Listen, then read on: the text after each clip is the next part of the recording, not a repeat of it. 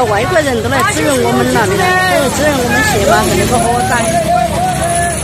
My name is Dr. Frank Stonier. I'm an education professor at Southwest University, Sinan Dache, up here in Beibei. So we were certainly aware of the forest fires, and even we had smoke coming into our apartment one evening.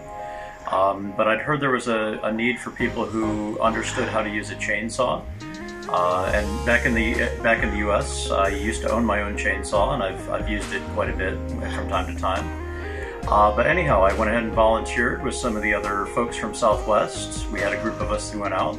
But basically that day, I was mostly in charge of helping assemble chainsaws. So we were organizing different groups, making sure they were safe, gassing them up properly, oiling them properly, and so on, making sure the tension was right. I was so impressed with how many volunteers there were. There were literally hundreds of people carrying fire extinguishers, getting water supplies. There's people donating not only their time, but there was people with motorcycles carting materials up and down the mountain. I was so impressed with how well received I was by the public too. The volunteers were excited to see me. They were listening to me through the translator and the tiny bit of Chinese I could speak. The public on the streets were just cheering, so it was a wonderful experience.